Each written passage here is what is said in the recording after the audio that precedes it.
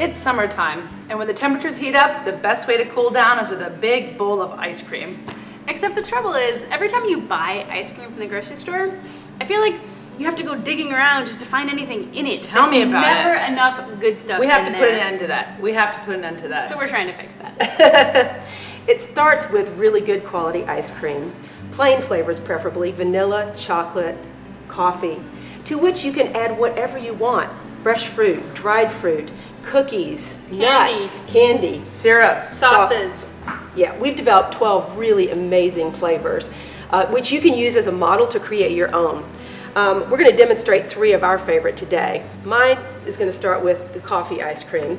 You can see that I've cut it out of the carton rather than dig it out of the carton. And now I'm going to take this ice cream and then cut it into manageable pieces so that it's very easy to distribute my ingredients.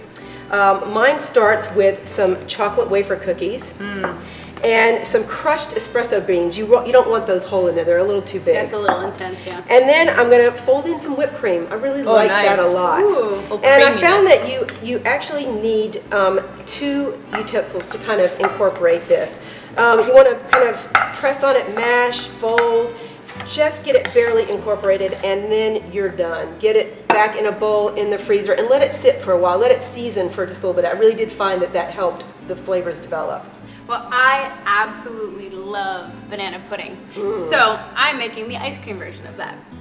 So I start with vanilla ice cream, and then I'm going to add mashed bananas and vanilla wafers, which I've crushed up, and these really handy and delicious meringue cookies, which really sort of simulates that, that meringue that you sometimes put on banana pudding. And then just mush it all together. I'm the resident chocolate lover in the family, so of course I'm making chocolate with sort of turtle flavorings.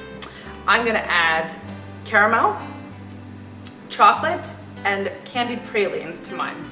So I'm going to cut up my ice cream like Sharon and Mom did. I think that's brilliant because you don't want to get that big chunk of ice cream at the middle that has nothing in it. So we're going to add all these flavors in.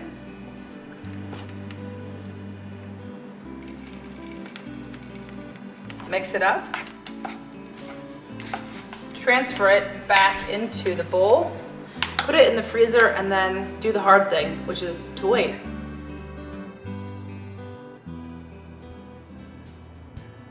So we've left these in the freezer for the bare minimum amount of time. And now it's time to see whose tastes best. Well, thanks for watching, guys. We'll see you next week. In the meantime, for more recipes and videos, Head over to 3minutecooks.com.